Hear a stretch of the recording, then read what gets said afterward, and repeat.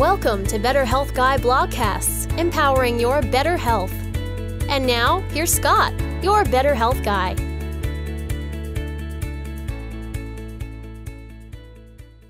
The content of this show is for informational purposes only and is not intended to diagnose, treat, or cure any illness or medical condition. Nothing in today's discussion is meant to serve as medical advice or as information to facilitate self-treatment. As always, please discuss any potential health-related decisions with your own personal medical authority. Hello, everyone, and welcome to episode number 180 of the Better Health Guy blogcast series. Today's guest is Dr. Jill Carnahan, and the topic of the show is unexpected. Known as your functional medicine expert, Dr. Jill Carnahan has been featured in People Magazine, Shape, Parade, Forbes, Mind Body Green, First for Women, Townsend Letter, and the Huffington Post, as well as seen on NBC News and health segments with Joan London. She is a prominent global keynote speaker and a prolific writer, sharing her knowledge on stage and in podcasts. With over a decade of producing popular content, her articles can be found in journals, newsletters, books, and on social media. She is the medical director of Flatiron Functional Medicine, a widely sought-after practice with a broad range of clinical services, including functional medicine protocols, nutritional consultations, chiropractic therapy, naturopathic medicine, acupuncture, and massage therapy. As a survivor of breast cancer, Crohn's disease, and mold toxicity, she routinely treats patients who have come to her for solutions to their medical mysteries that haven't been solved. Her YouTube channel and podcast features interviews with the world's most respected names in medicine, science, and functional medicine. She co-authored the Personalized and Precision Integrative Cardiovascular Medicine textbook and just released her prescriptive memoir, Unexpected: Finding Resilience Through Functional Medicine, Science, and Faith through Forefront Publishing. People relate to Dr. Jill's science-backed opinions delivered with authenticity, love, and humor. She is known for inspiring her audience to thrive even in the midst of difficulties. And now, my interview with Dr. Jill Carnahan. This is Dr. Jill's second time on the podcast. In our first show, we talked about mast cell activation syndrome way back in episode 20. It's an honor to have her back today, 160 episodes later. Thanks for being here, Dr. Jill. Thanks for all the work you do, Scott. I am delighted to be here with you. What aspects of living on and growing up on a farm may have set the stage for the development of your own chronic illnesses, cancer and Crohn's and later mold illness? And how did those conditions as you were growing up drive you to the passion that you have today for working with really complex cases? How did those challenges impart you with fortitude and resilience? Yeah, it's interesting. We, 25 get cancer, and then I look back and say, okay, what led to this? It's asking that question, why, which all good functional detectives do. So I looked back and realized that there was a big piece of the puzzle that was, I grew up on this very wonderful farm, wonderful family. I was one of 5 children. And a couple of different things. First of all, obviously back in the 70s and 80s, corn and soybeans were the main crops in Illinois where I grew up. And it was highly used pesticides, chemicals, glyphosate, all the kinds of things. In fact, that was before glyphosate. So it was before Roundup Ready soy and those kinds of crops, but still they were heavily sprayed. That was just the norm. And as I've talked to my dad several times since trying to investigate, we actually found his record handwritten the year I was born. And the list of chemicals there is astounding because some of these are actually now banned. All of them are known to be carcinogenic or toxic in some way. And sadly, many of them are still used in the US, like atrazine. There was a form of atrazine on that list. Atrazine, as you know from Tyrone Hayes' work, is a known endocrine disruptor. It was the subject of Silent Spring, where they found all the frogs that had gotten the runoff from that started, not having normal genitalia and were having transition in sexual reproductive organs because of this exposure. And when I realized that link to atrazine, it was literally years after my breast cancer. I remember looking up on a map of the US and the use of atrazine in the US, and the brightness of the red in the area exactly where I grew up was like the most dense area in the whole United States. And I was like, oh my goodness, this is a big piece of the puzzle. And then of course we had well water, which It seemed like a wonderful, good, clean source, but I'm sure it had runoff from chemicals. And then you throw in my genetics. I was born with probably impaired detox, glutathione, all these SNPs. And so it was a perfect storm. Now, I don't think that the chemicals caused my cancer, but I think they contributed. And that's the important thing, is this environmental toxic load is the elephant in the room. I'm sure we'll dive into that. But growing up, that environmental toxic load, unbeknownst to me, was playing on my cells. The other thing that's important to understand is when you have cancer at 25, those cells started to go rogue 10, 15, 20 years prior. So I actually think that, number one, I probably had in utero exposure from my mother's toxic load. And we know from the 20 years ago studies of cord blood of infants showed 200 chemicals as the baby is born. And this is 2001, literally, over 20 years ago. So now it can only be worse. That was in Canada. So this toxic load from my mother in utero. And looking back, my mother had some migraines and health issues and probably chronic fatigue, fibromyalgia, undiagnosed, but she definitely had those kinds of symptoms. And then later on, she had developed Hashimoto's. I developed Hashimoto's. And several years after my own breast cancer, my sister developed thyroid cancer. So you have two girls in a family. There's no doubt the environment had played on this, right? Yeah, and obviously that experience growing up obviously now has given you a lot of your passion and your fortitude and obviously your resilience that you talk about in the book. You also say in the book that incurable doesn't mean healing is not possible. It simply means there's not a drug that reverses the condition. And I totally resonate with that. I think so many people are essentially told to give up or to live with their condition for the rest of their life, that there is no hope. What can you say based on your experience to our listeners to provide them with hope? I love this, Scott. And it's what I put. So it felt like it was so important. I put it right in the front of the book, because what happens is our medical system is based on drugs and surgery. I was trained in it. There's a place for good allopathic medicine. When you have a car accident or a heart attack or a stroke, we need these acute interventions, and the drugs that, prevent the worsening of a stroke, or the stent that prevents the worsening of a heart attack. These are really critical things that are successful. However, when it comes to chronic complex illness, especially the rise in autoimmunity, which is only getting worse, we're at the tsunami's edge of autoimmune epidemic post-COVID, as you and I both know. All this to say, these things, chronic and complex illnesses, are not well treated by a drug. It's not one diagnosis, one drug. It doesn't work. It doesn't reverse the disease. It may at very best slightly control symptoms. So for my example was after the breast cancer, about 6 months after I completed complete chemotherapy and all the drugs and surgery that I had to cure the cancer, I developed Crohn's disease. And I'm sure your listeners know, but Crohn's is an autoimmune disease where the body attacks the gut lining. I had an NOD2 gene, which made me high risk. And then you throw a chemotherapeutic agent that creates more permeable gut, endotoxemia, which I know we're going to talk about. And this dumping of the microbes into the bloodstream for me was a trigger. It was like an on switch to cause my body to attack my own gut lining. Now, I was told when I was diagnosed, number one, Crohn's is incurable. Number two, you're going to need lifelong drugs, steroids, probably surgery to remove part of your colon. And this is going to be a lifelong diagnosis. Number three, and I know you've heard me say this before, Scott, the doctor told me point blank, Jill, diet has nothing to do with this. And I was like, this can't be true. It's the gut, right? And I didn't know much, but I went on a journey and started to really dive into it. And I found the specific carbohydrate diet, which is one of the big ones. Elaine Gottschall wrote about it years ago when her daughter was sick with ulcerative colitis, and she found this diet really helped.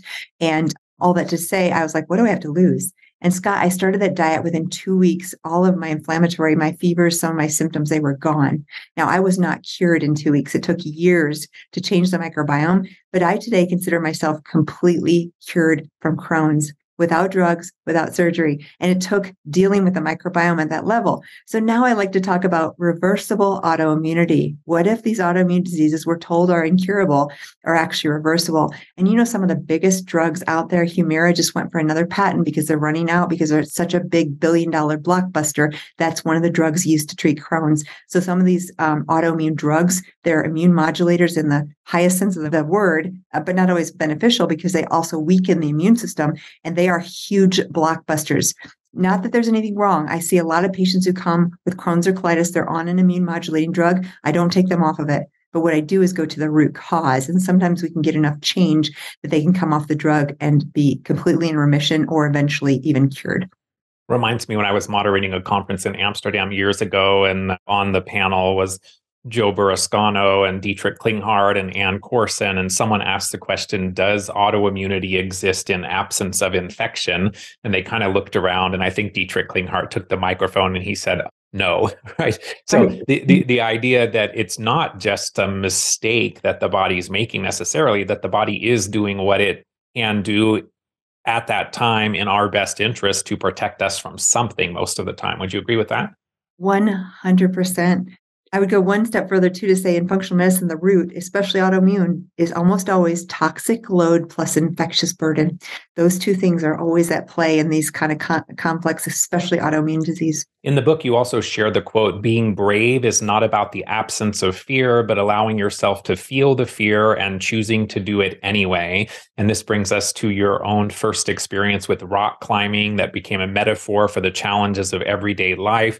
And how might our own experiences with chronic illness be like climbing a mountain? Oh, Scott, brilliantly said. And thank you for sharing that, because what I realized, the story of the rock climb was I had a writing coach I worked with real closely in writing the book. He kind of helped keep me accountable on like deadlines and stuff. Wonderful, wonderful man. He happened to be a professional rock climber. So in one of the interviews where he's asking about my history so he can help me frame the story, he said, hey, Jill, you want to go rock climbing? And I am an adventurous person. I have a high dopamine. I love dopamine. And so I was like, sure, sounds fun. And then I'm like, what did I get myself into? And literally, Scott, I had never even set foot in a rock climbing gym. Like I'd never had like zero experience. And all I knew is I needed shoes. I went in and got the shoes. And so like, okay, show up at the foot of the mountain. He takes me up. He gives me the helmet, gives me the harnesses, everything. But we're just first like 45 minutes of a hike to get to the base. And I get to the base and I look up, we're at the third Flatiron. And in Boulder, if you don't know Boulder, this is like over 1,000. It's like the Empire State Building. It's crazy. I mean, this is not a small climb. And only at the very end, when I finished, Topher's like, Jill, I have never, ever in my life taken someone who's never had any experience here. And I never would. But there was something in you. And this is where the resilience comes in, because there is something that I was born with and that you can have as well as a listener. It's like the same thing that Viktor Frankl writes about. He's in the concentration camp in the most horrific. I can't even compare. None of my experiences compare to what he went through. But what he did is he said, no man can take away what's in my mind, my willpower, my desire to live, my desire to overcome. And if you're listening and you're suffering with some illness or you're a doc, and some of us as docs, it's even worse because we think we should have all the answers. We think we should know. Even for myself, there's been times where I'm like, what else can I do? And so we feel ashamed that we don't have all the answers for ourselves or those that we love. And many of us, that's what drove us into functional medicine, because we came against some place where we couldn't find the root cause or the answer and wanted to go deeper. But all that to say, that rock climb was terrifying. And what I realized is I had no idea how profound it would be in my journey in my book and even writing about it. But what happened, Scott, is if we think about the past and have regrets or have those things come up, we can't do anything about it, right? But a lot of us dwell on, oh my gosh, this divorce or this relationship or this situation or this thing or this move. There's things in our life we may have regret over. But if we dwell and focus on that, there's no amount of thinking positively that can change the past. And then if we go in the future, and this is my thing, I can tend to forget the past, but I can go in the future and worry. What about this? What if this happens? What if there's a big recession? What if all these things? And we can go in the future and we can worry and fear, and we can set ourselves all off a kilter, set up our sympathetic system for overdrive and stress and worry. And those things completely affect our immune system. But if we are present in this moment, like here I am with you, Scott, and I'm completely present, and I'm so happy to be here, and I'm just honored to be your guest, and I get to tell people about what's happened in my life. But today, at this moment, I'm here. And on that mountain, that was what I learned, because I'm going up that mountain with no experience, trusting my guide and trusting that I can figure it out on the way up and that I'll have enough strength to get out. It took me 3.5 hours. So this was a big climb. And then if I looked back, I would be terrified because I see this like thousands of feet down. The trees are like this small. And I'm like, and I didn't look back. I told myself, if I look back, I'm going to lose the courage, this little bit of the thing that I'm trying to overcome. And then same thing, if I look up and I'm like, there's no way I can do that. So I had to stay present. And the other thing was I was on rock. Rock's pretty solid, even if it's sideways. And I had to keep reminding myself like, wait, I'm on rock. It's as solid as it gets. And I had to trust in my ability to figure it out in real time. And all of those things, not staying in the past, not looking in the future, staying present, trusting our bodies and our minds to figure it out in real time. Those are the principles that literally help us build resilience and survive anything that comes our way. And then when you get to the top, first of all, the very last bit, my body like had adrenaline. I think my cortisol probably went down. I was literally shaking. I'm like, I don't know if I can get up that last little bit. I was so trembling and shaking. I think my blood sugar was low. I think the adrenaline was wearing off. But as I got that last bit of rock and pulled myself over the edge, I literally wept tears because I was like, I can't believe I did this. I can't believe I overcame this mountain and did something that I have no experience. I can't believe it. But you know what?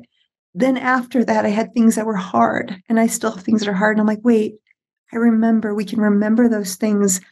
In some literature, it's called Ebenezer's. They used to put these rock formations out and make an Ebenezer to remember the things they had overcome. And for me, that climb was an Ebenezer to remind me that no matter what comes, I won't have it ahead of time, but in the moment, I'll have everything that I need. And that trust that I will have what I need in the next moment, in the next moment, in the next moment is literally my definition of resilience. Wow. Wow, that's beautiful. And I think just in the past few years with the pandemic, for me, my primary strategy for coping with everything going on in the world is to be present, not to think so much about what's to come. I can't control all of the future. Yeah. So I think that's a tremendous strategy, being present.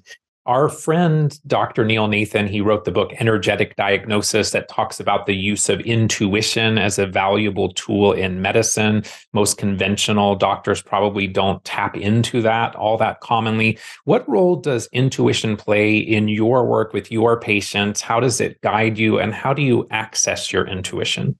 I love this. This goes way back to the farm because I did not know it, but I was born this very intuitive, creative, highly sensitive little girl. And I was born into a family of stoic, hardworking German farmers, engineers, analytical. And I have that analytical piece too. Thank goodness I got a little bit piece of that in my mind as well. But I thought it's almost like you take a wolf cub and put him in a family of bears or something.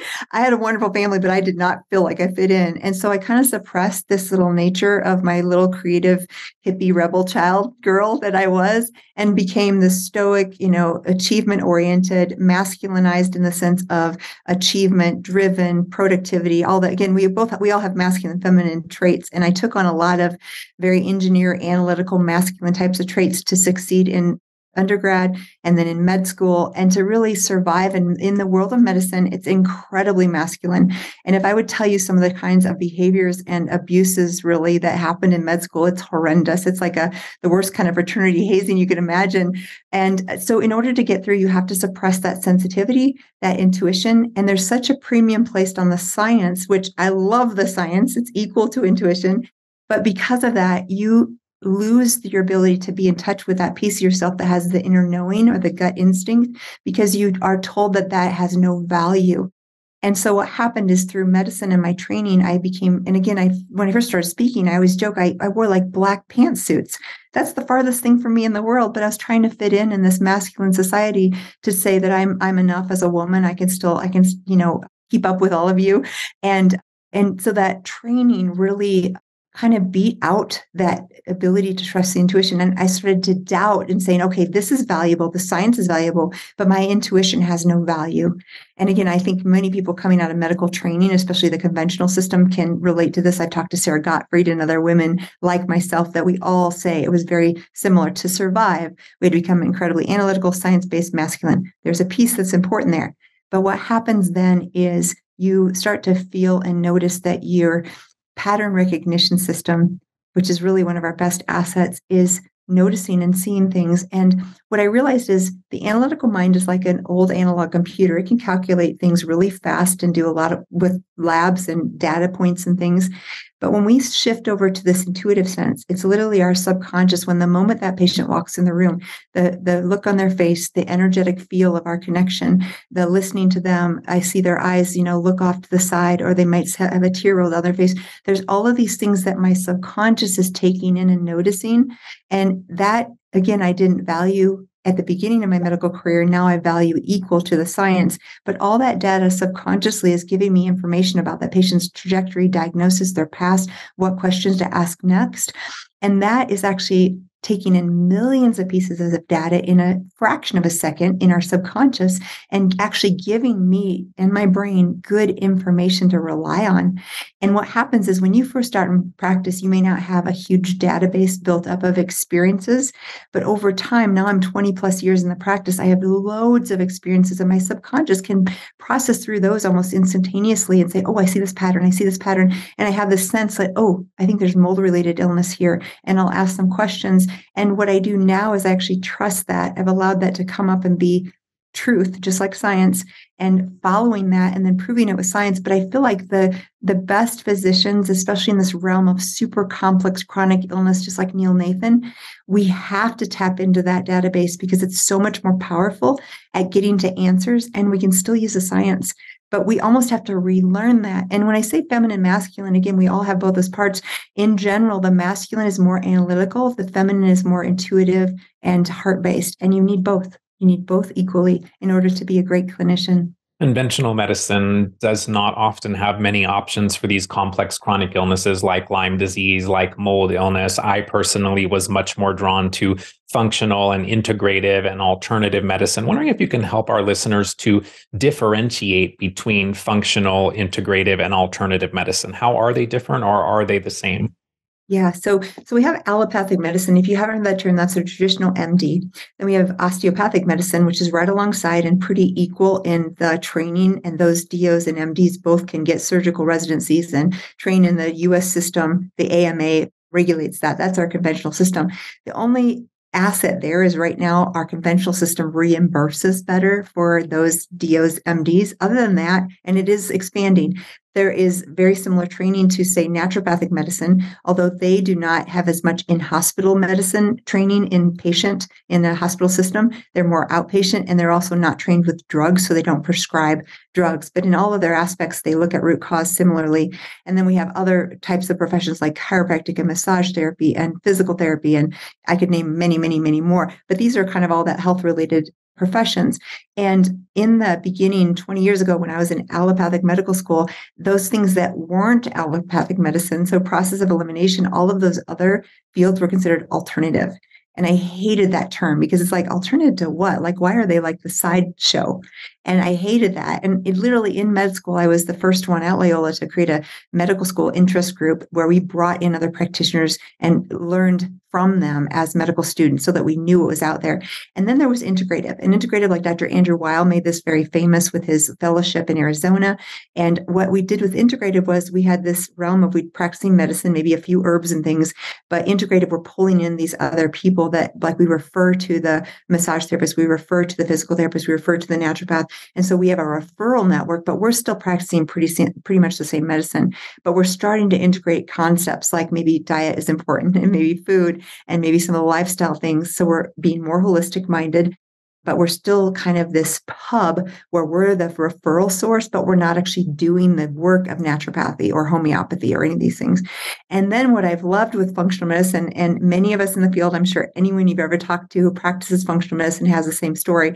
When you hear, I remember knowing what I wanted to do from a child and actually going into allopathic medicine, feeling like I'm going to infiltrate the system, learn the system really well. But in my heart, I knew I wanted to be a more holistic healer. I knew that food had power as medicine. I knew that there were other things out there. So I kind of came in with this ulterior plan and motive, and then brought the practitioners into the medical school and started to, do that. I did a rotation with a traditional Chinese acupuncturist who is also an MD. So I started to bring rotations into the school. But then functional medicine, and again, relating to your other doctors, when I heard what that was and first heard Jeffrey Bland describe it, it was this massive aha, because it's like, that's what I've been looking for. That's what I want to do. And the difference in that is this. The doctor, like myself in the office, is actually doing the workup, doing the practice and looking at root cause. And the difference between just integrated medicine is you're actually going to the biochemical pathways you learned in second year and all of the metabolic pathways. We learned all of that stuff. But what we did is we learned it, forgot about it, and just had ICD-10 code. Here's your diagnosis. Here's a drug. And we learned the matchup between drug and code. That's allopathic medicine in a nutshell. What we do now in functional medicine is take all that undergraduate biochemistry, physiology, metabolic pathways, and genetics, and we actually use that in clinical practice. What did you learn about the ecosystem of being on the farm, the microbiome of the farm, the terrain of the farm? How did those lessons and observations carry over into the ecosystem and the microbiome and the terrain of your own health and the work that you do today with your patients? Yeah, I used to say, Scott, that autoimmunity begins in the gut. I'm sure you've heard other practitioners. That's not new to me. But I go a step further now and say autoimmunity actually begins in our soils.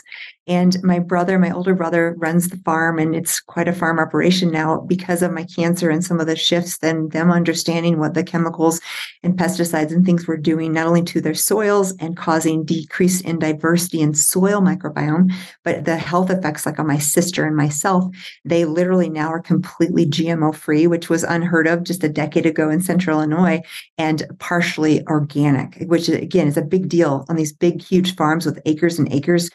It's hard to do organic because you need the manpower to weed. So all that has shifted. But what I love talking to my brother Jeff about is how closely the microbiome of the soil and the microbiome of our body are related. And now, as we see 10 years ahead, the changes in the soil, the application of pesticides, things like Roundup, which actually chelate minerals and cause depletion of minerals in the soil. That's one of the ways they work. They cause depletion of minerals in our microbiome, preferentially allowing things like lactobacillus to be killed and Clostridia, which can be a bad thing, to proliferate. And so we see this parallelism of decades of the soil being abused and being applied with application of Roundup and glyphosate and organophosphates and pesticides and herbicides, and the changes, and then our microbiome. And again, it's relative because our microbiome diversity is one of the foundations of our health. There's more DNA material in our gut and our microbiome than there is in our whole entire human body. So this changes in the soil, changes in the food because of the changes in the soil, the decreased diversity. For example, an apple today has about a fifth of the magnesium as it did 50 to 100 years ago. So even if we're eating organic produce from our local farms, we are not getting the minerals that we need in those crops. So the soil is so key. So growing up on the farm, I really understood this connection. And even now, I'm not a big environmental activist, but I feel like I need to be because it's so important to protect our resources and to protect our soils. And actually, if I want to help a person's health in the clinic, helping on the farm and what we're growing and what we're eating from that soil is actually maybe the most important thing I could do. That's also some overlap there with Zach Bush's work, right? And he talks a lot about the importance of the soil as well. Unlike most others in your family, you had that hypervigilant, hypersensitive immune response with very limited tolerance for your external environment. Wondering if you look back now and think that might have been mast cell activation syndrome. Yes, 100%. Again, we didn't even have that term back then, but I basically was a histamine factory. And so I absolutely, and even especially after the mold in later years, one of my biggest things was hives and congestion and allergic reaction. And I had horrendously bad, again, you could have called it, back then we called it atopic diseases, which is like your eczema, your allergies, your asthma. I didn't have asthma, but I had severe allergies and severe eczema. Literally, my skin would almost be bloody and raw from itching and scratching, So now, unbeknownst to me, I was also silent celiac. And I think the gluten in my diet probably made all of this way, way worse. And I didn't know it until I was in my 20s. I have commonly used the analogy of the bucket or the overflowing sink, where once the bucket or sink is overflowing, that's essentially the development of symptoms. You use the term, and I borrowed this from you occasionally, you use the term margin to essentially empty the bucket enough to provide some margin for additional stressors before we then are overflowing again and having more symptoms. So talk to us about the top contributors that you see that fill our bucket, and then also the top tools that might help drain or empty the bucket or create margin. Yes. So true. And I like the idea of margin because if you're a practitioner like me and you think of toxic load and you really start to comprehend how toxic our environment is, how much we're all exposed to, and how it's exponentially increasing every year. And I had it bad 20 years ago with cancer. It's so much worse now. And I remember when I understood that breast cancer was related to environmental toxicity, I started to clean up, this is 20 years ago, my beauty products and my cleaning products and my hair and makeup. And I realized how many things I was using were toxic. It was overwhelming. And that was 20 years ago. So it's only gotten worse. And especially for young girls or young children, their body surface is so much, it's so much more of a big deal for the absorptive surface. So all that to say that this toxic load concept is a big deal. And if you're a practitioner, the scary thing is you're like, oh my gosh, how in the world am I going to find every last drop in that bucket? It's overwhelming. And then how do I detox from all of these things? So I like to think of it really simply in the margin concept is all you need. Our bodies were born, created to detox. So we have the liver, we have the ability to detox.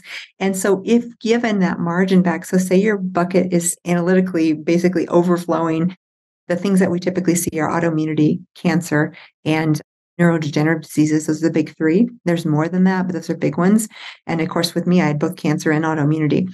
And so when that bucket overflows as a practitioner, you don't have to know every last toxin. You can test, and I do test all the time, and different things like metals might be slightly different from mold, but you're still going to do similar principles to lower that load. And so giving back margin all of a sudden allows your body to do what it's supposed to do naturally, which is detox. So you don't have to empty the bucket.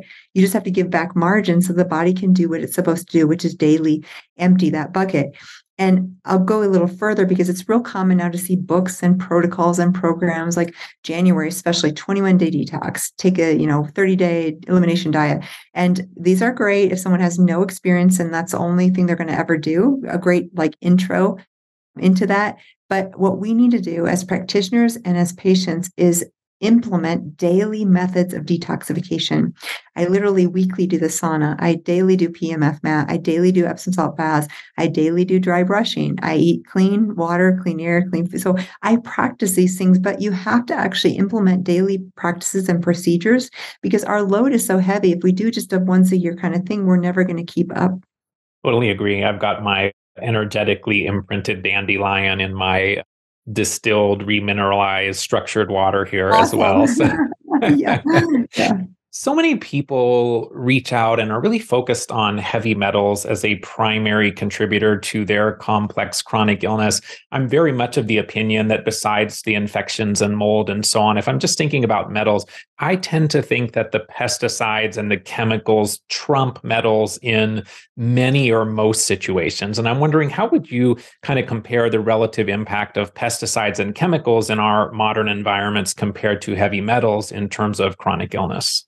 Yes, Scott, I totally agree. And one thing I love about you is you are so insightful as far as you interview so many people and see these patterns, and you really do put together things on. I mean, it's amazing. So kudos to you because that's so true. So metals basically, well, really, let's just think about, for example, if you have a mold exposure and you come into my office and you don't know it's mold, but you're really sick, you have cognitive decline, you have exhaustion and pain and all kinds of things. How do I think about this? Because there could be a lot of things going on. And mold, for example, is going to really trash your detox system. And same with many other chemicals. You're basically using up your glutathione much more quickly. It's kind of a saboteur. It actually decreases NADPH, which is one of the things that recycles glutathione. So all those factors lead to you walking into the office, you don't feel well, and your depletion of glutathione is so low that say you were exposed to gadolinium or mercury or lead or metals or glyphosate or pesticides or phthalates or parabens or any of these chemicals, because you're so impaired detox because of that mold, you're going to look like you're really toxic. And this is very common for people. But if I don't take care of that big elephant in the room, which is typically the mold that's depleting the glutathione, and start the detox process, I could go like whack-a-mole at all these other little things on the playground and never really get anywhere because the big thing in the room is the detox and the depletion of glutathione. So I'm a big fan of taking big picture and saying this patient's toxic. Mold is number one, and then infections are number two, and metals for me are number three. I put that towards the bottom because what I've seen is as I detox the patient, take care of the infections, sometimes the detox is so effective after that, their body's is doing its job, that the metals or the other issues are no longer an issue because their body's actually getting rid of it. And it's not always the case, but I usually wait towards the end for that, or if people are stuck and not getting better.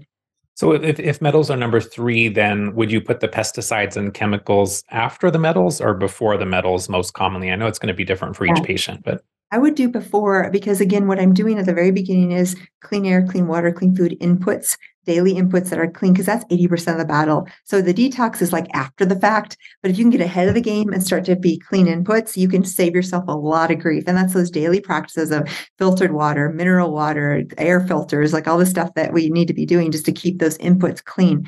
And then when I do detox, I'm thinking about likely chemicals, toxins I probably tested. So I know the top ones. VOCs are usually on there. Parabens are usually on there from receipts and things. Typically glyphosate's on there for most people. Some type of mold is on there. And what I do is I try to create a protocol that's going to take into account the whole toxic load, not just mold. So my detox protocol is really incorporating detox on all levels, including metals. So I might throw a little zeolite or something else in there.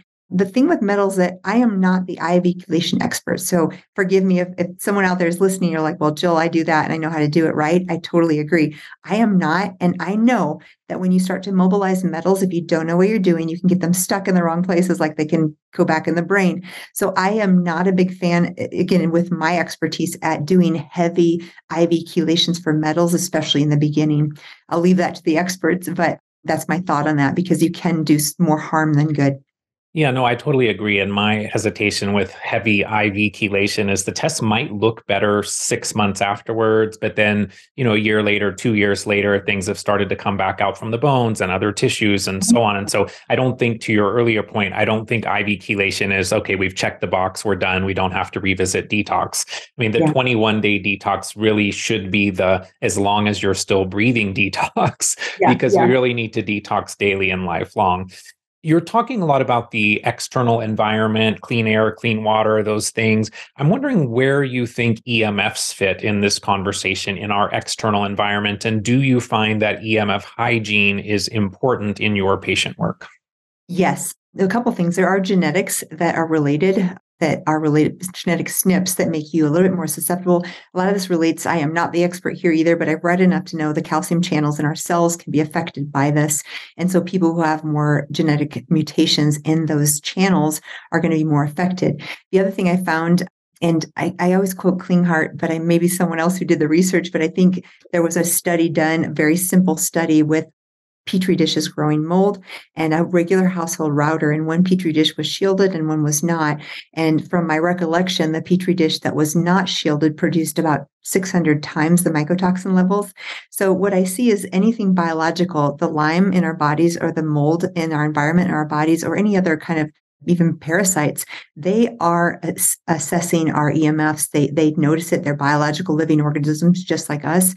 And I do think that study shows what I've seen in clinical practice, which is if you have mold or mycotoxins in your body or in your environment, and you have a lot of EMFs, they're going to produce more toxins in that same environment. So I don't know that it certainly could be the EMFs on our cells directly 100%. I think that does affect our mitochondria and our ability to produce energy and ATP and cellular communication. However, what if it's even more than that? It's the organisms in our bodies or in our environments that are actually responding and causing more toxicity and more toxins. I think that might be just as big of an issue. And I think that's why those with mold toxicity or mold colonization tend to have more trouble with EMFs than those who don't. Because if that mold is really producing more toxins in your body, granted, you're going to have bigger effects in an environment that has high EMFs. Totally love that. When I started being a patient of Dr. Klinghart's in 2006, at the time, he wouldn't even take people that weren't willing to reduce their EMFs to have a sleep sanctuary and all of those things. And sadly, back then, most people laughed at his thoughts about EMFs. And I think most people today are probably not laughing so much anymore. It's a significant issue. You've lectured on LPS or lipopolysaccharides and endotoxins. Wondering, do we have a way now to test for endotoxins in the body? How can we mitigate them? And then might there be now an overlap in this conversation with endotoxins that are produced in the body and those that are environmental exposures, such as actinomycetes, for example? Do we need to look both inside and outside the body to reduce LPS and endotoxin? Okay, so let's frame, many of your listeners know because you always speak at such a high level, but endotoxemia, what is it, first of all? So LPS is a gram-negative bacterial coating, and typically it's in our microbiome. It's the bacteria of our microbiome. And what happens is in the situation where there's some permeability in the gut, which I typically now assume that we all have some degree of intestinal permeability or leaky gut, some worse than others. Things like mold make it really bad, chemicals, chemotherapy. There's a lot of things that alcohol makes it worse.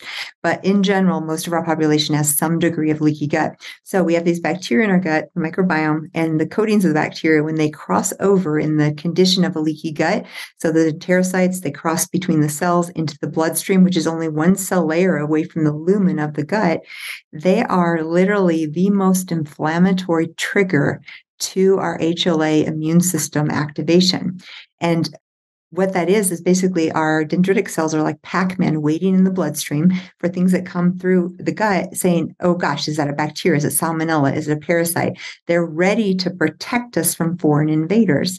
But what can happen is if a corn antigen goes in or lipopolysaccharide bacterial coating goes in, they can still react. And what they do is they react, they clamp on, and they send a signal to our immune system, send out the troops, there's something bad, something dangerous, alert, alert, alert. So that goes off when we have the LPS. And LPS in all people is known to be a very potent trigger of cytokine production. Now, this even happened in COVID. There was an absolute connection between LPS, leaky gut, and COVID situations becoming worse because that trigger of the cytotoxins and the chemicals like IL-6 and IL-2 and TNF-alpha, we can measure these in the blood. So basically that lipopolysaccharide crosses over into the blood, triggers an inflammatory reaction. And we know now, Scott, it's crazy when I really looked at the literature, the associations with LPS endotoxemia are heart disease, obesity, diabetes. In fact, the pathway to becoming diabetic is almost always linked to LPS endotoxemia. That's crazy. It's in the gut. It starts in the gut. And then we talk about insomnia, mood disorders, even low testosterone in men. So there's many, many, many things. And if we take that as a whole, that's the most of the chronic complex disease, and at least in the US, obesity, diabetes, heart disease, even cancer. So this LPS endotoxemia story is so far reaching, and it relates to our gut, it relates to the permeability. And then what you said is, could it be environmental? Because we know in a water damaged building, there's toxic soup, and some of those toxic soup components are mold, but some of them are bacterial components like actinomyces or other types of triggers, and LPS is one of them. We also know from the teeth, if someone has a root canal and their immune system is weak, that dripping of the little bit of bacteria that might be left from a non-sterile situation into the bloodstream can cause basically LPS endotoxemia in your jaw. You can have LPS cross the blood-brain barrier in a leaky brain situation. You can have LPS be a trigger to endothelial dysfunction and heart attack. So this is so far reaching, and it's also a trigger for autoimmunity. So I just covered about everything we deal with, like 90% of it. So this is such a big story because then what do we do? So number one, I just said most of us have leaky gut. So we need to, again, be thinking about what can we do to shore up our guts. And the very basics, I'm a huge fan of spore probiotics because number one, they're one of the few probiotics that have evidence with LPS, endotoxemia, and even fatty liver, which fatty liver is just a consequence of that dumping of LPS into the liver, which is, again, the first pass after the blood goes from the gut, goes right to the liver. So if we have high LPS, it's dumping into the liver, and that's one of the big contributing factors to fatty liver disease. So all of this to say, what do we do? Well, spore probiotics are a huge form of help, and they tend to help diversity of the microbiome, and they can decrease endotoxemia. Number two, bovine immune globulins, whey protein, or colostrum. I like bovine the best, but all three of those serve similar purposes because they basically add immunoglobulins to our diet, to our gut, and these immunoglobulins can passively bind up LPS. They can also bind Candida. They can also bind H. pylori. They can bind COVID virus. Literally, the studies show that this immunoglobulins, bovine immunoglobulins, whey protein is a small source, and so is colostrum. All three of those things can passively act as binding agents in our gut for these pathogens that can create inflammation. So I'm a huge fan of spore probiotics, bovine immune globulins, and then my newest kid on the block is butyrate. Butyrate, love, love, love. Butyrate is a short-chain fatty acid, and we know that this affects the bile acids and the cardiovascular disease risk and so many things. And I think it's been underutilized, but butyric acid in one form or the other, again, long COVID, guts that are past a salmonella or a IBS type of thing where they got sick and got they call it post-infectious IBS. And all of these kinds of situations, those are some of the core things we could do to shore up that LPS. And again, we all have it. And the more leaky our gut is, the more it's going to affect our system. But that's it in a nutshell.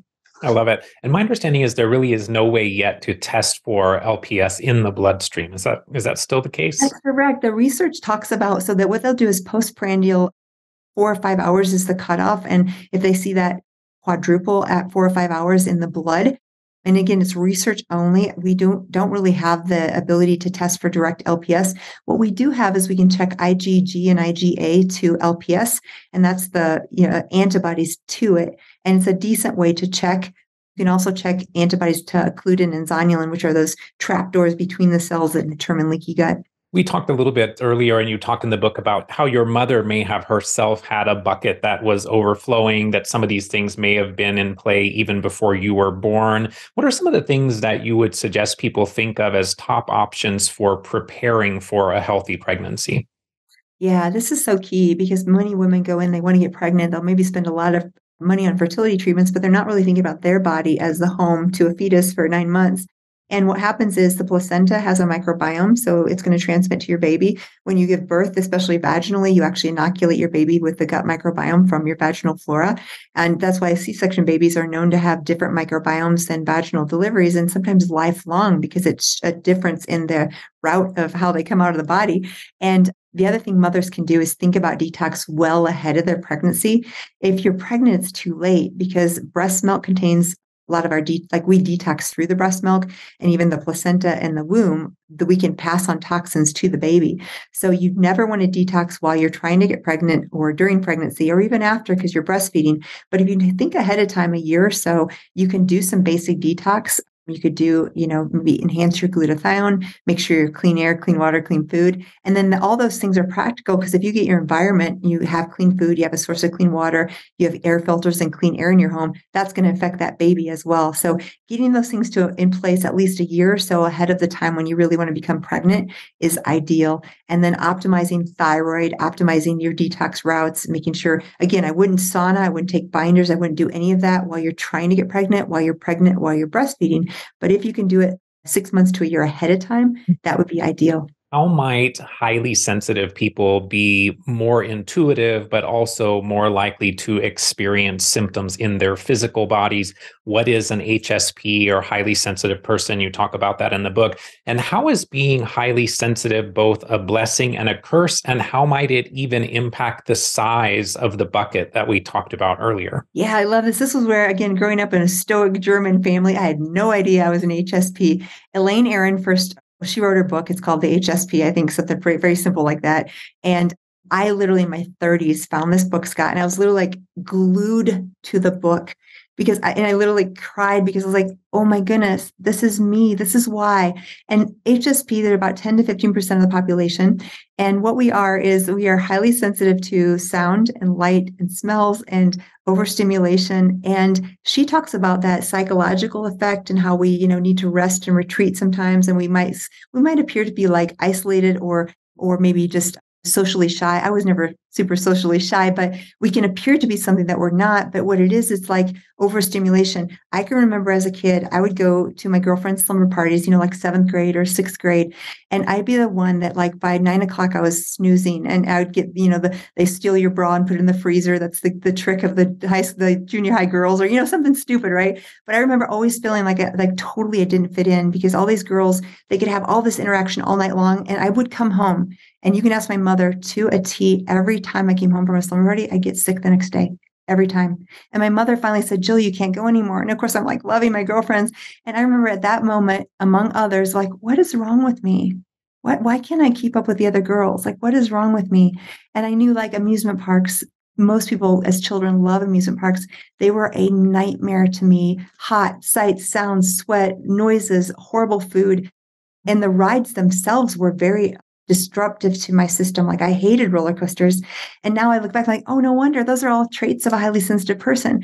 So that's the difficulty. And what it creates in a person who doesn't understand this, number one, in relationships, your partner, your parents, your children all think, what's wrong with her? She can't handle this or that. So there's always this feeling like something's wrong with me. Number two, you get easily overwhelmed in situations. And so you feel like what's, wrong with me in social situations or this. And understanding that is so powerful because the other side of this, there's a huge gift. And what it is I would observe environments, I would observe in textbooks, in medical school, and pretty much my whole entire life. And I would see patterns and details and things that other people missed. And in conversations, I'm sitting with someone one-on-one and I'd see a flicker in their eye. I'm like, what happened when you were 12? Tell me more about that. I'd noticed something that no one else noticed. And same with my patients. If I'm listening and I'm with them present, I'll notice these details that no one else has ever asked them about and no one's had noticed. So in the blessing part of this, I am an incredible detective because the details I see, and I see way more details and things than other people. And that's part of what floods my nervous system is I get so much stimulation. And the beautiful thing is now I know coloring, PEMF mat, being in nature, being near water, being on a beach, I can ground myself and restore that. And I know for me, whether it's in a relationship or friends and family or at work, I have a certain amount of alone time I just require. I have to recharge alone, and I can be in my head and thinking up great, beautiful things and be happy. And that will recharge me and then I can go back into the world. But this is a trait that's common. And if you're listening and you have this, you're nodding, you know. And I just want to say the biggest thing about it is understanding you're normal. You're not crazy. You're not weird. There's nothing wrong with you. And there is a gift to it. Now, the other piece that you said that I really want to talk about that I wrote in the book, and I don't think anyone's ever written about this, is she talks about the psychological effects I just described. What I think is this environmental toxic, the people that we see, the canaries, I think many of them are HSPs. I think many of them, unbeknownst, are the ones. And so not only is it socially, emotionally, mentally straining, it's chemically. So we're the ones that are going to get breast cancer at 25 because of the chemicals. We're the ones that are going to get sick from mold and the other people don't. So I think there's a connection to the environmental toxic load, and the HSPs. Those are the ones I see in my clinic that are sick from the environmental toxins too. Yeah, I totally agree. I mean, there's obviously a lot of overlap here with HSPs and empaths as well, right? Yes, that absolutely. being able to sense things, but then also sometimes that becomes more of an issue in our physical bodies as well.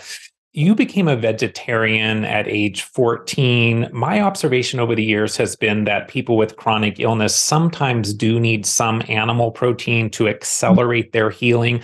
Wondering, are you still vegetarian today? And can vegetarians heal as readily as those that consume some healthy source of animal protein? I love this. So I look back, and again, I had silent celiac. Unbeknownst to me, my gut was probably a mess and I didn't know it. Later, when I had Crohn's, I realized I had severe fungal dysbiosis. So at the age of 14, all I knew was, and I was hypochlorhydric. So type A blood tends to be less production of stomach acid, and type O's tend to produce a lot. So yeah, so I was the type A plus blood, and that meant my natural stomach acid production was low. So looking back, here's what I think happened. I had low stomach acid. I had undiagnosed celiac, so malabsorption of nutrients. I probably had a zinc deficiency due to the lack of stomach acid. Zinc causes, when we're deficient, causes an abhorrence to meat. We don't like the taste of meat. It doesn't taste good. And think about this. If I have no stomach acid and I eat a piece of hamburger or steak, it's going to feel really awful in my stomach because I can't break it down. So I think, I mean, there wasn't a big ethical thing. It was just, I don't feel well with meat. Why do I have to eat it at 14? And I think now looking back, it was because of malabsorption, low stomach acid, low zinc that led me intuitively at that time to be like, oh, meat doesn't feel good. But I say now, Scott, at 25, I realized that vegetarian lifestyle almost killed me. So I'm in agreement with you, because what happened is I was severely B12 deficient. I had no idea. I have some SNPs in my B12 metabolism, and I needed more anyway. And then taking out meat for 10 years, from 14 to 25, 11 years actually, I was severely deficient, probably like severely, like 100, level of 100 in the blood. And I gravitated away from meat because it didn't feel good, but it was because I was so sick in other ways. And then what I realized, because I didn't know any better and because I had fungal dysbiosis, I was more of a carbitarian. So I had processed soy. I didn't know any better. That was what I thought was my source of protein. I had lots of carbs and lots of sugars. I had lots of gluten. So I was the most horrible vegetarian diet you could imagine, not knowing that it was almost killing me. And then when I realized with the breast cancer and the Crohn's, I had to switch. And when I did the specific carbohydrate diet, I absolutely added meat back in. Now, I still have avoided red meat because I just do not do well with red meat. I don't feel well. I don't digest it well. But fish and chicken, absolutely. And I actually need that protein from animal products. And I think now what you alluded to, I can help a vegetarian or vegan, and I have no problem, whatever lifestyle you choose. But some of the most unhealthy nutritional patients that come to me are in that category. I hate to say that, but that's the truth. And I was one of them. Yeah. We talked a little bit about the wrong choices in beauty products and personal care products, that they can lead to endocrine disruption, to an overload of pseudo or xenoestrogens. What do you recommend today to people that do want to have some healthy makeup or maybe color their hair, but they don't want to add to their buckets? Yeah, this is so tricky because what we have is we have these like super beautiful organic brands that are almost like edible. And there's some out there that we love, and I use some of them, but some of them don't work. So like you really want to style your hair or you really want to color your hair. Some of those things I feel like they're amazing and super safe and simple. And then we have this midline. And this is one reason why I created actually a skincare line that I have, because I wanted something that actually had the kind of ingredients like retinols and peptides that actually have the power to be anti-aging on our face or our body, but didn't have the toxins, the parabens, the phthalates, and the chemicals. And in that middle is where I like to land. I still use the natural products, but if I really want anti-aging under my eyes or my skin, I like the powerhouses of peptides, of hyaluronic acid, of retinoids, and I use them, but I use them in products that don't have the phthalates and parabens. And then on this side is the most common stuff, and I won't name brands, but your You can classical. if you want. You're welcome to. Okay, well, like L'Oreal and Estee Lauder and those really common brands out there, they are so toxic. Bath and Body Works, so toxic. And that's like the most popular place for people to get these things. So you really need to go to like your health food store or online, some of the vendors. Now, the good news is even like Sephora online is a classic like place where people get beauty products. There are good choices. So Tarte is a mineral-based, Bare Minerals. And there's some others like Jane Ireland makes some really clean products. Those are some of the ones that I tend to use. But you can literally look and see if you see paraben or any sort of perfume or fragrance is going to be phthalates. And that's another thing. Your perfumes, a lot of women love these beautiful, expensive perfumes. I was no different. Now all I use is essential oil based. They're super cheap. They're inexpensive. I could make them myself. And they're my scent is coconut and vanilla. It's really simple. That's like you could eat, like it real smells are like mom's cooking cookies in the kitchen. But that's my perfume, and I don't mind it. I just am fine with that, because the other kinds of perfumes. Now, if you have a really wonderful, expensive perfume that means a lot to you, at least spray it on your clothes and not on your skin, because we absorb so much through the skin. But perfumes and fragrances are a huge source as well.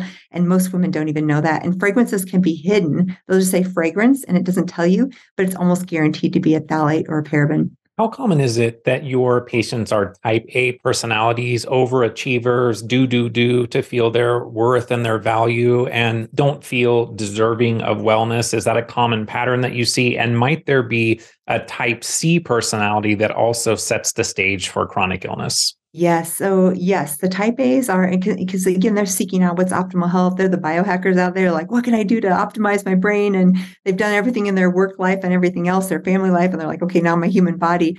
There's not a bad thing about that as far as the drive and the ability to follow through and maybe set a plan and do it. That's all good. And that's what's made them successful. And I'm part of that category at times too. But the difficulty is when you either feel like your value or your worth or your ability to be loved is based on achievement. That tends to be a big issue, because there's no amount of achievement that will ever fulfill that love tank or that fulfill that worthiness tank. And again, I'm a recovering perfectionist, recovering kind of workaholic. And those things they're so subtle. And because guess what? Say you're an alcoholic or a drug addict, or you overeat, or you shop and you have, a huge debt. Those things society is, kind of shames you, which shouldn't be the case, but there's a lot of shame around those things. When you're a workaholic and you're doing amazing in business and you're starting new companies and you're, changing the world, there's a lot of recognition and things that are positive accolades that come with that type of addiction. And yet it's still just as harmful if it's affecting your relationships or personal life or your ability to really rest. For me, one of the things I realized is I can go, but to actually sit and rest, I almost get anxious. I want to be doing something. And even my best thinking and writing, I was moving and walking and dictating. Like movement was always my thing. But as I dealt with my old trauma and some of those patterns, I realized that sitting still and being still with myself, sometimes the fear or the sadness or the old emotions would come up, and that's what made me anxious. But being with myself and allowing that to come up, and it sometimes feels like a tsunami wave and then it comes down, is part of the healing and part of the recovering from that perfectionism, that type A, that workaholism. So I really believe at the core of most workaholics, type A's, there's trauma. Guilty as charged, I would say. I know. Me too, Scott. Me too. Yeah. Yeah. Stress plays such a key role in our lives and in illness, not being able to move into a parasympathetic healing state that supports rest, digest, detoxify, and heal. What are some of your simple tips to reduce toxic stress and shift into a parasympathetic healing state? Yes. So breath is huge. And you guys have all heard it's all over the place now, breath work and using breath to change. And you can do either like a 4-6-8 breath where you breathe in for 4, hold for 6, breathe out for 8, box breath where it's 4-4-4. A lot of these are calming to the sympathetic system and upregulating to the parasympathetic. And again, there's a lot more experts out there than me on breath, but it's very simple things. Even just breathing through your nose and holding and breathing out. Hopefully you're doing that with me as you're listening. Just very like I feel calm all of a sudden, just really nice. On the other side of that, you can actually use breath to upregulate. If you need energy, you can go where you're actually doing more of a holotropic breath, or one of these breaths where you're actually stimulating blowing off of CO2 and changing the pH of your blood, and you can stimulate your brain to be like on. So those are all kinds of ways you can use breath. Breath is powerful, and breath is number one. And I always say, even those people who are chronic fatigue or long COVID, or you're really suffering and you can't exercise, I'm sure a lot of your listeners have exercise intolerance. And what you can still do is move. So I always say, even if you can't do a big workout, you want to be moving. Maybe it's just a walk. Maybe it's, a hike, whatever you can tolerate. But movement is so key for our nervous system. And literally, there's a thing with the limbic system and the peripheral retinal inputs that having things go by us. So meaning we walk and we have the motion going by us sideways is calming to our limbic system. So just whenever I feel stressed or I need an idea, or I literally go out and walk. And I get the best ideas when I'm moving, because that's a great way to calm. And even though we're active, we're still in a good like rhythmic, and the cross or our bodies back and forth is also calming. So there's bunches of things there. A hug, so simple, but we co-regulate one another. So if you have a friend or a family member or a spouse or a child and you're feeling stressed or whatever, you can literally co-regulate. And many of us are like, hug and then get away. We want to hold that hug gently until we actually feel in our body that kind of release. And that hug is powerful. It's why we hug. We maybe don't know it, but it's a powerful stimulator of co-regulation. And we can do that with another person. And we can not only have us co-regulated, but we can co-regulate them. So that's powerful. Eye contact. So getting together with a friend and having coffee or just having a conversation, the eye contact between people is one of the ways we co-regulate. And it goes way back to birth and our mother holding us right here and looking down and gazing into our eyes. That's one of the first ways that our mother would regulate our nervous systems as babies. And some people never had that or didn't have it. And so even now maybe it's hard to hold the gaze, but that's something you can work with. For me, being in nature. So the sound of water, hiking in the woods, hiking on the mountain, any sort of natural surroundings. And we know, like on beaches, I've had some conversations with docs like myself that treat lots of mast cell and severe patients who are very active. And always, if they're vacationing or if they go live and they live near the ocean, it's probably the negative ions. It's the fact that their feet are maybe more barefoot on the beach sometimes. And there's probably lots of things, but that's very good for the nervous system and very calming. Music has power. And most of us have those memories where we remember a song, like the song from the 80s. We're like, oh, I remember my 7th grade dance and that boy that asked me to dance on that song, and like that feeling of being in love, and it wasn't love at all and whatever. But we have these memories, and then we'll go on, and the song can trigger that. You guys remember that? You're in a car and you're like, oh, I remember my first kiss, or I remember this, and a song can trigger that. So music of whatever type has the ability to regulate. I will say more coherent music has more data behind the regulation, like classical or binaural beats, or even some symphonic music versus like heavy metal is a little bit jarring to the system. No judgment if you like that, but it's a very different physiological outcome. And there's literally data to support the differences in the synchronistic kind of music versus something that's a little bit more harsh or jarring, or maybe has different beats or whatever. So you want to, whatever feels good to you. So music, I love. And then, gosh, there's so many other things. For me, part of the recovery was making myself sit and be still, and also letting someone take care of me. So many of us who have had trauma, we're good at taking care of others, but to let someone in, it's actually very vulnerable to ask for help or to have needs or to let someone in to take care of us, because all of a sudden then there's vulnerability. And what if they hurt me, or what if there's old trauma patterns? So actually asking for help or letting someone help you is another way to start to heal. I felt very calm when we were doing the breathing, and then there was a long pause, and I went, oh my gosh, the Zoom connection dropped. Oh. And then I became very sympathetic. Oh, no. How has curiosity played a role in becoming the practitioner you are today? How does it lead to solutions that others may miss or never consider? And is curiosity synonymous with being a seeker? So this is another thing that I realized. So I write a lot about flow, and Stephen Kotler was who turned me on, and of course Mihai Csikszentmihalyi, if I'm saying that right, he was the original flow researcher, and he actually died while I was writing the book. He was one of my heroes. I'm saying that because what I realized when I was studying flow is purpose and passion and curiosity are some of the drivers of flow states. And flow states are those timeless, effortless states where we feel like we could be doing something, immersed in something. When I was rock climbing, I was there. When I'm with a patient, I'm there. When I'm coloring, when I'm maybe out in nature, maybe I'm riding my motorcycle, those are all flow states. And that part of the entrance into flow is curiosity. And Again, I didn't realize that this was a quality that I had in spades, but as I started to research it, I'm like, oh yeah, I always want to know the why. I'm so curious. And that it's almost like opening your mind to possibilities and saying what else is possible. Because if we have a very black and white analytical view of the world, we might be like, okay, A equals B equals C or whatever. And that's all we can think of. But if we open our mind to possibilities, and the old IQ test used to be very, driven by shapes and doing this and calculating data. Nowadays, a lot of the big companies like Google and Amazon, they're hiring employees more based on curiosity. And they do that by having this open-ended question. Here's a jar of marbles. What's the 10 things or 20 or 100 things you can think to do with them? And one person might say, oh, they're little like space aliens and they do just something stupid, but it's like totally creative off the wall.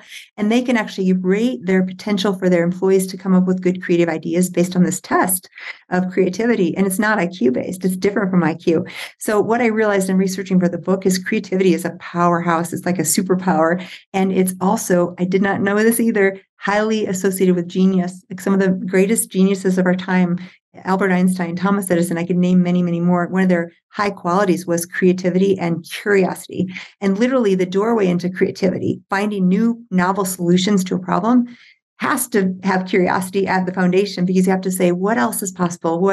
And when I say that phrase, what else is possible, that literally, even as I say it, it's a neuro-linguistic trick. It opens your mind to think. So if you're in a situation where you're like, oh gosh, I have the bills due at the end of the month, I don't know what to do, you can literally tell yourself, well, Jill, what else is possible? And that literally allows your subconscious to start brewing and thinking of ideas. And I especially like you doing that right before bed. You have a solution, a situation you think is impossible. You think about it right before bed and you say, well, what else is possible? Go to sleep. Guess what? You'll dream up solutions. Your mind at night will work overtime to help you find. And our subconscious is that's what it's for. It's meant to chew on all these things that are subconsciously assimilated during the day and come up with solutions. So part of the creativity and the ability to find solutions to complex problems is curiosity.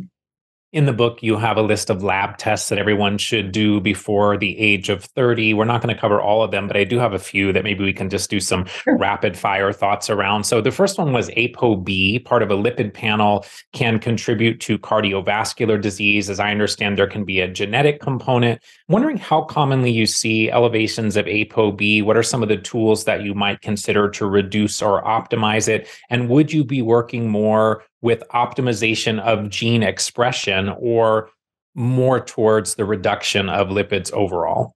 Yeah, so this is a whole hour topic we could have, and I'll try to just give you a snippet. And I will also say, like my friend Mark Houston is he works with the heart and he knows endothelial dysfunction in and out. And if I ever have a question, I ask him, because I feel like I know this well enough, but I am not your best expert. But I do know this.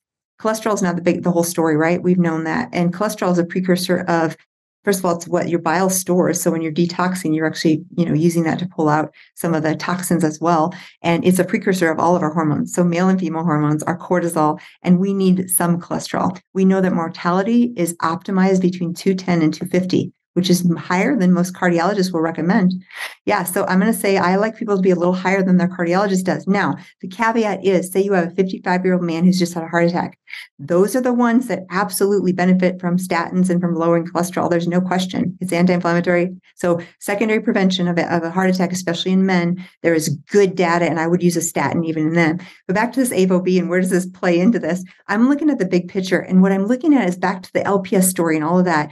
The LDL and the ApoB and the particulate size of the cholesterol, the bigger issue is not what's there, it's what's oxidized.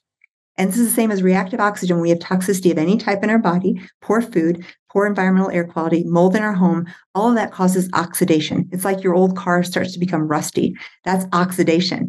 Oxidation is what causes inflammatory cholesterol particles. So I go, not that I don't look at that number and try to treat it, and I'll give you some things I use, but I go back and say, what's causing oxidation? Environmental toxic load. Well, let's go to detox. Let's go to inputs, clean air, clean water, clean food, clean diet for sure. And there's a small percentage of people, usually the ApoE 4/4s, which are high risk of Alzheimer's and hyperlipidemia. They do not do well on saturated fats, period. They must be on a vegetarian or very low saturated fat animal product diet. There's no doubt in my mind that's the best thing for them.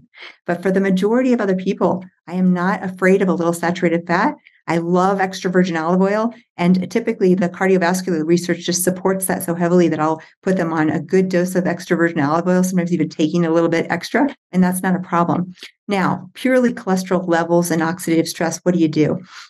Well, fish oil over and over again shows decreased blood viscosity and anti-inflammatory effects. And especially now that we're getting some of these products that have the SPMs. So if you think about EPA goes to DHP, goes to DHA, goes down to this pro-resolvents and mediators. These guys down the bottom are called SPMs. We never used to talk about them.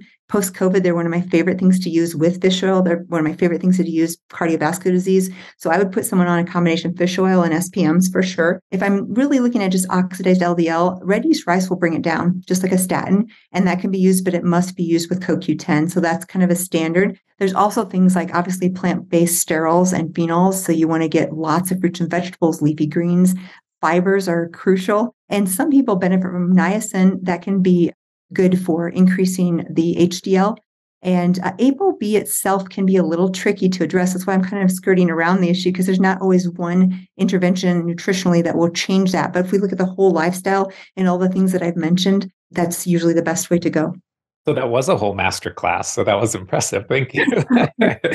TMAO is discussed in the realm of exogenous phosphatidylcholine. It's been said that the administration of PC can increase TMAO, though I've heard some brands like BodyBio, for example, suggest that that's not the case with their products. Talk to us about TMAO. What is it? Do we test for it? And what do we do when it's elevated? I love this, Scott, because I have a real strong opinion on this. So TMAO is produced by our microbiome. And so people who tend to eat a ton of meat and people who are vegetarian have a very different predisposition towards producing TMAO. And when someone has a high TMAO, there are correlations with risk for heart disease and coronary artery disease. So most cardiologists who are checking this will say we need to lower your TMAO. And what they'll say is you need to get rid of carnitine, you need to get rid of meat, and you need to get rid of phosphatidylcholine and any sort of precursors. Those are the big ones. But acetylcarnitine, it's one of my favorite nutrients. It increases acetylcholine in the brain. It helps mitochondria. I love it. So I hate taking patients off that. Phosphatidylcholine, love it. It's cell membranes. It's like having an oil change in your brain and nervous system. It's helpful for so many things. Love it. And then, of course, we just talked about like fish, especially like wild-caught salmon is such a healthy part of the diet. But here's the deal. Yes, if TMAO is super high, you may temporarily. I had a patient who was a young dentist who had a heart attack in her 40s, and she had high TMAO, and we did take her off all those things. But guess what? I found severe fungal and bacterial dysbiosis in her gut. I treated her gut aggressively, and then the TMAO went down. And I realized, okay, we're barking down the wrong tree. TMAO is related to gut microbiome, so let's fix the gut microbiome and then give back a little bit. I will say, I think PC can raise TMAO with the wrong microbiome, no matter where the source. So even the good forms, which I love for patients, I love PC, so don't get me wrong there. But even the beautiful forms, the cleanest forms, I take BodyBio, I love it. They still, in a person who has the microbiome that's predisposed to make TMAO, could produce TMAO from that. Many people in medicine suggest that iron is commonly low and copper commonly high. Others, like Morley Robbins, suggest that iron is commonly high and copper commonly low. Where do you stand on the iron-copper debate? Okay, so iron is very pro-inflammatory. If you think about oxidative stress, reactive oxygen, if you have iron in the cells and there's reactive oxygen, you basically, again, create massive oxidative stress with these heme products. So in the wrong person, like a person like myself with one gene for hemochromatosis, which means for every bit of iron that I eat, this again might have been the reason at 14 I intuitively went away from meat, because I have one gene for this iron overload. And it's never been an issue because when I went through Crohn's, I was losing blood. And so I never saw that until later postmenopausally. But all that to say, for me, iron is inflammatory because I grab onto it, I hold onto it, and it creates reactive oxygen in my body. So for someone like me, you'd want actually low red meat or no red meat, which is what I do. No red meat. I do fish and chicken. And you'd want to never supplement with iron unless you were severely anemic for some other reason. And what I do is hydrogen, either breathing hydrogen or hydrogen tabs, is one way to neutralize the reactive oxygen, especially in an iron overload situation. Now, there's another population that has excessive bleeding or some other cause of low iron, typically women that are menstruating or heavy menorrhagia or periods. They need iron. I mean, you need iron to make blood cells. You need iron to breathe. You need iron. So there are a subset. So I would say but I would say more of my patients with chronic illness, autoimmunity, Lyme disease, mold illness have excess iron versus too little. So that's more common, especially postmenopausal women. That's one of the shifts. You're no longer bleeding all of a sudden. So you're going to have more accumulation of iron. So things change a lot for men and women in that range of like 40 to 50 years old. Copper. I see a lot more excess copper because there's a lot of things in our environment that have a copper-like effect. And copper is very associated with estrogen and zinc with progesterone. So I way more often see zinc deficiency, excess copper. In fact, we check this with kids with ADD. We check this with Alzheimer's patients, copper zinc ratios, and you want them at least 1-to-1, if not even a little higher on the zinc. Now, if you take loads and loads of zinc, you can lower copper, which is how I start to lower it. And if you take too much zinc, you can lower copper too much. But I typically don't see that until postmenopause, again, in women and men, older men, because at that point, if they take a lot of zinc, they have no estrogen and no correlation with that copper, and they can get too low. Signs of copper deficiency, which is rare, would be like low white blood count. And there's other reasons for that. But if you have chronically low leukocytes, that would be a sign of copper deficiency. But I would say 80% of the time, it's excess copper, not deficiency.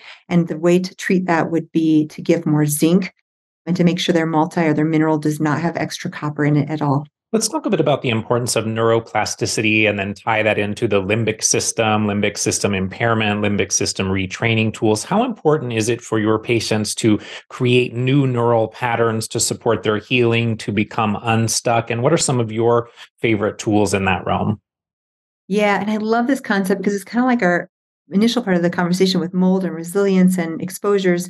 So often we get discouraged and we're like, oh, I'm always going to be this way, or I'm always going to be sick. And the truth is we have so much ability. I mean, our body cell-wise regenerates itself every year or two, right? The bone and the tissues and everything. So the brain is no different. So even if you've had like a neuroquant that shows terrible atrophy in certain areas of the brain after mold, or you've had some issues, you name it, our brains are very plastic, and I believe in many cases we can recover full, if not most of our function. So neuroplasticity is the ability to make new neural connections, but also to really restore the brain to function. And our brain is just like any other organ. We kind of set it aside, but I really think I recently posted, Scott, about how I think depression, anxiety, and mood disorders are rarely organic.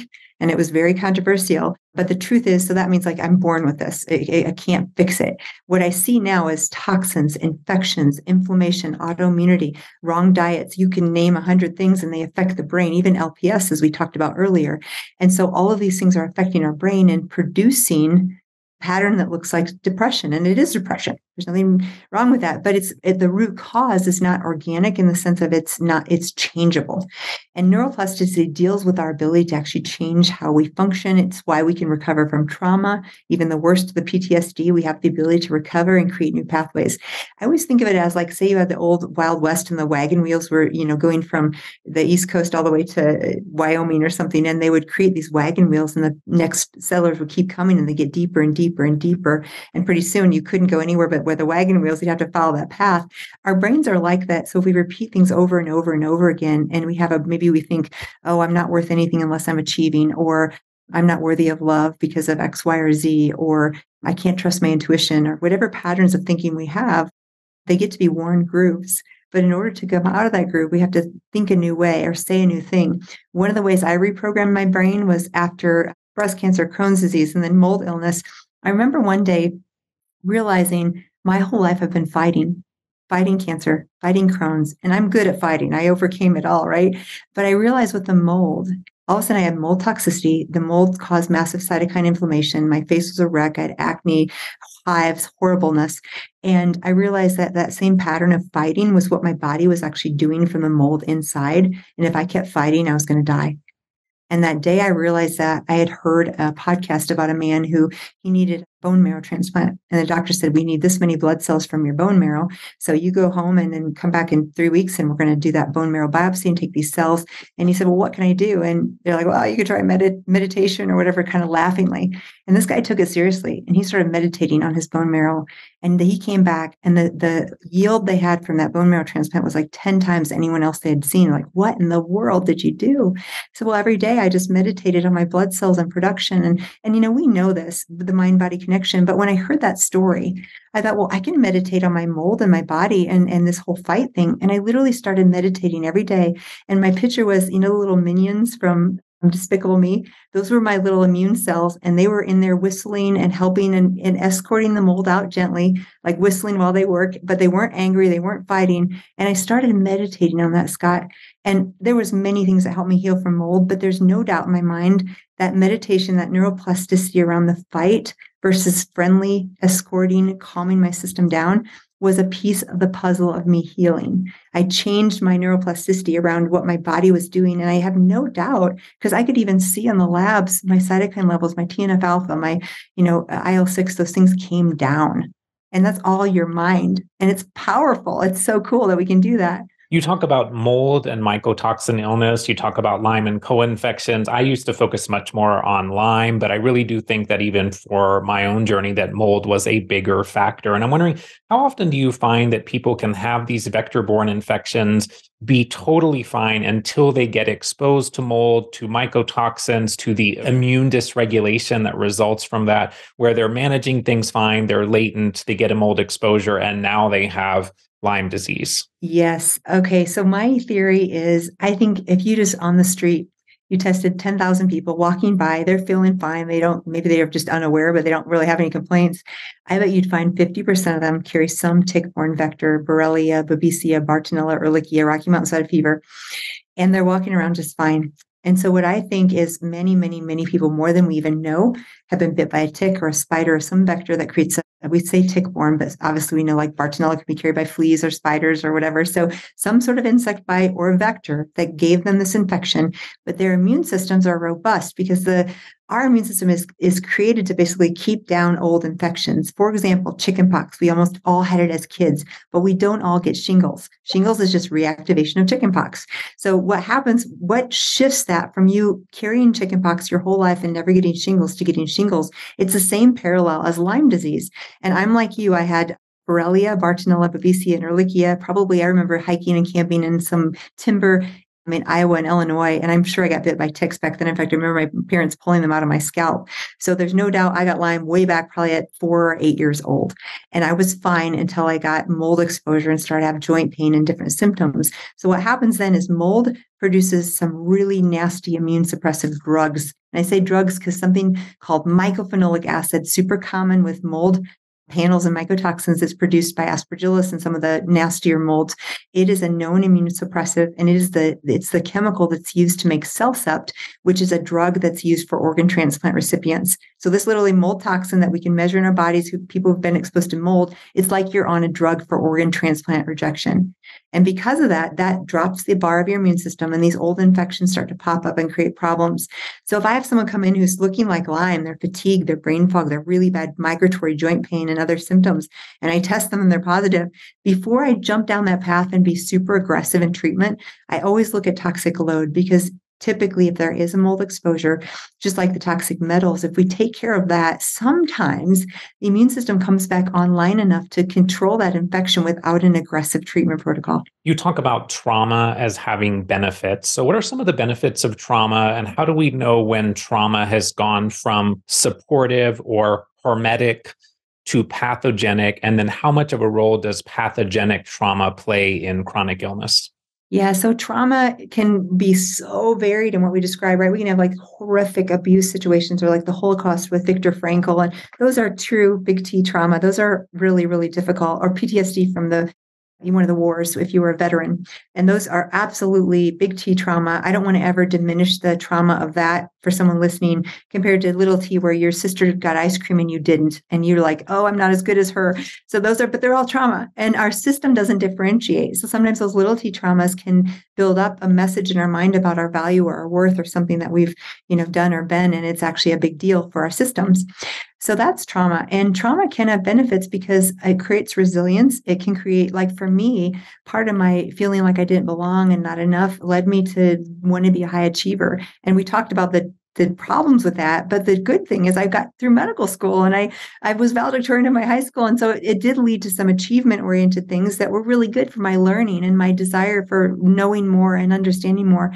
So trauma isn't always bad in the sense of sometimes it drives us to become better, to overcome, to become more resilient, or to find, what I always find is there's purpose and meaning everywhere if we look. And it's the same thing we talked about framing the minions. If we frame our mind to look for the good or look for the teaching in a situation, we can have some really horrific situations. And I don't wish that on anyone. And I don't want to minimize the pain or suffering. But when we're in it and we can't control it, what we can do is still look for what is the meaning, message, purpose here. And often we can find some really incredible things. And if you go back, you or anyone listening, you might think of a really traumatic time in your life and go back. And now you can be like, oh, that was so hard. But you know what? I learned how resilient I was, or I overcame this and I can't believe I did that. And so you can actually look back right now if you're listening and remember some of these things and be like, there was something good there. At the time, I didn't like it. I hated it. But then it turned out to be one of the, and I will even say the cancer, that was the first of my big traumas, was probably the best thing that ever happened to me. It gave me a story. It gave me a platform. It gave me understanding that I would have never gotten in medical school. So trauma can range. And this is the benefits, is it can create resilience. It can create overcoming. It can lead us to, I talk about this in my book, but I remember sitting in a group of like incredibly successful entrepreneurs. And I was like, I don't even belong here. And I looked around and the leader who was talking started talking about, you guys all have addictions with work and it's born out of trauma. And again, I was with these amazing world-changing people. And what I started to realize is some of the most successful CEOs, they're being driven to produce, to be creative, to do things based on trauma. And that's a good thing, not a bad thing, as long as they deal with that emotional part of their health. So then what do we do about it? I think we all have little t, big T, any T in between. We all have some T in our life. And so we do have to be aware of this and aware of how it affects our messaging around what our subconscious is saying about ourselves. This is another little thing I used to, after my divorce kind of like rocked my world and shook me apart. I'd been married for almost 20 years. So all of a sudden I'm single and I'm like, who am I? I don't even know my identity. I met my ex-husband at 19, married at 21. So that's all I knew, right? And the beauty of that was it shook me out of my comfort and it had me really think about, who am I? What do I want to become? And also look at my own patterns. And even though that was traumatic, I started to realize I can change my future by changing my subconscious. And just like the minions, I remember at that time I came up with something that I would say every day on my walk, because I had a very low self-esteem after that. I felt like I was worthless, I was unlovable, all those things. And every day on my walk, I would say, every day in every way, I'm stronger and healthier, wealthier and more resilient, younger and more beautiful. I will overcome all obstacles. I will outlast all adversity. Things are turning in my favor. And at the time I started, I didn't believe a word of it. And it's even funny, I'm being really honest and vulnerable. Even saying younger and more beautiful felt so selfish and like, oh, I can't say that. How can I be more? But I was like, no, it's okay. And beauty to me is like, how do I love people? How do I shine? It's not like just physical. And you know what, Scott? This has been 6 or 7 years, and I'm seeing those things happen in my life. And I feel there's a very clear correlation with like telling my subconscious what I wanted to become before I was there. I literally chose this identity and said, I don't believe it. I don't know if I can ever be this, but I want it. And I'm going to try my very best. And I told myself over and over. And I look back now and I'm like, from 6 years ago, every one of those is true in some way, shape, or form. Even I'll tell you jokingly, and I'm sure my ex-husband the other day is like, Jill, did you get plastic surgery? I haven't touched anything like that. But he's like, you look younger than ever. I'm like, yes. We're friends, so I can say that. But I haven't gotten plastic surgery or any treatment like that. But I thought it was so funny. He's like, it's true. a little red light therapy. Hey, that's good for us, right? Yeah, I do biohack.